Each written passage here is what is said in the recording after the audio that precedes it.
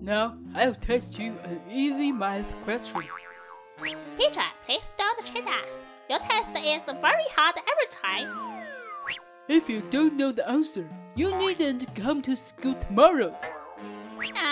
Does that mean to fail? Listen up.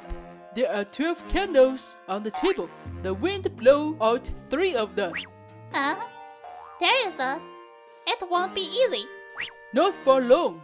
The wind blows out 2 of them again. The question is, how many candles are there on the table?